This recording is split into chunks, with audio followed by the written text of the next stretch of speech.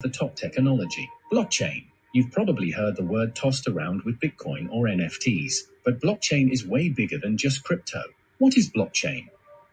Blockchain is a digital ledger, but unlike traditional databases stored in a central place, blockchain is distributed, which means shared across thousands of computers, called nodes. It is decentralized, means no single company owns it, and it's a ledger, meaning it's a file system that records and secures data in blocks. Think of it like a notebook passed around a room, where everyone can see and verify what's being written, but no one can erase it. So now, what's a block?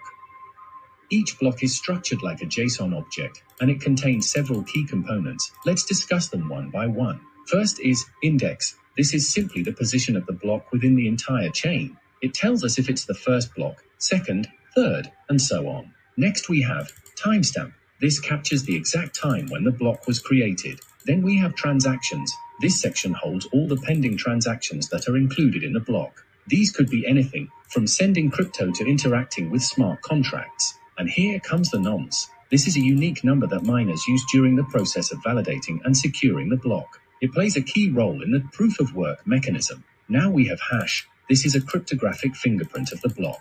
It's generated based on the data inside the block, ensuring that any tiny change in the block's data would completely change the hash. And last element is previous block hash. As the name suggests, this stores the hash of the previous block, effectively linking the blocks together to form a secure chain. Together, these elements make each block unique, secure, and traceable, which is why blockchain is trusted for transparency and immutability. Now we will discuss types of blockchain. Blockchain isn't one size fits all. There are 4 types, so let's discuss them all one by one. Our first type of blockchain is public blockchain. As the name suggests, it's open to anyone. Examples: Bitcoin, Ethereum. Next is private blockchain, only accessible by selected members. This is used in enterprises. Now we have consortium blockchain, controlled by a group of organizations. Examples: supply chain tracking. And last type of blockchain is hybrid blockchain, mix of public and private for flexible access. Now one of the biggest myths is blockchain is only crypto, but it's not. Blockchain is not only the cryptocurrency. Most people think blockchain is just for Bitcoin, but it's not correct. Blockchain powers way more. These are some of the most used ones. NFTs, digital assets with ownership proof. Fungible tokens, like Ethereum or Bitcoin, which can be split and exchanged. Gaming, blockchain games give secure digital ownership and in-game currency. Smart contracts, self-executing code that runs on the blockchain network. Decentralized apps, apps built on blockchains like Ethereum or Polygon. Let's discuss them all one by one in details. Blockchain in gaming. Imagine games where you own the characters, skins, or gear you buy. You can trade items with others. No one, not even the game company, can delete or take away your stuff. That's what blockchain brings to gaming. Plus, it prevents fraud, hacking, and unfair bans. This is what Web3 gaming is. Smart contracts, code on the blockchain. Smart contracts are a game changer. They're bits of code that live on the blockchain and run automatically when conditions are met. For example, if A sends money to B, then deliver the product. These are written in languages like Solidity, the most popular one, and other languages are Python, JavaScript, and Go. And these are tested in environments like Remix IDE, Hardhat, or Truffle. Decentralized apps, often called as dApps. Decentralized apps are just like regular apps, but the backend runs on a blockchain. Some of the popular dApps include OpenSea, for buying or selling NFTs, PancakeSwap, decentralized crypto exchange, Brave, a browser that pays you in crypto. No server downtime, no data selling, just full control and transparency.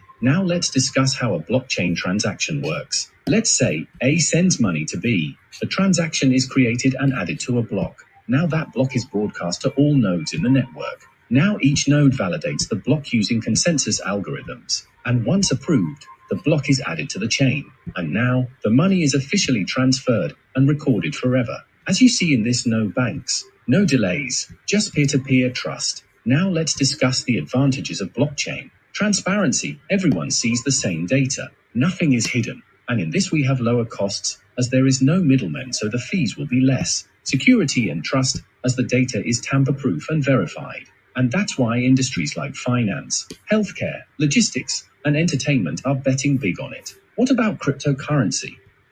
Of course, crypto is a major blockchain use case, but Bitcoin is not only the single cryptocurrency. Some of the popular cryptocurrencies other than Bitcoin includes Ethereum, Polygon, Binance Coin, Shiba Inu, Dogecoin. These are used for everything from payments to staking to running smart contracts. Now let's discuss about categories of cryptocurrencies. Not all tokens are the same. Here's how they break down. Meme coins, Shiba Inu, Pepe, Baby Doge. These meme coins are viral, but these are too risky. DeFi tokens, AVAX, Link, FTM. These are majorly used in decentralized finance. Gaming tokens, Gala, APE, ENJ, used in blockchain games. AA Crypto, RNDR, Theta, tokens which are powering AI plus blockchain. So the next time someone tells you blockchain is just Bitcoin, you can confidently say, it's way more. So that was a quick dive into blockchain, its use cases, applications, and key concepts. But we're just getting started. In the upcoming videos, I'll show you how to build a wallet system that actually runs on blockchain, step by step. Make sure to hit that subscribe button and tap the bell icon so you don't miss future videos on AI, blockchain, and yet, even more emerging tech. Thanks for watching. See you in the next one.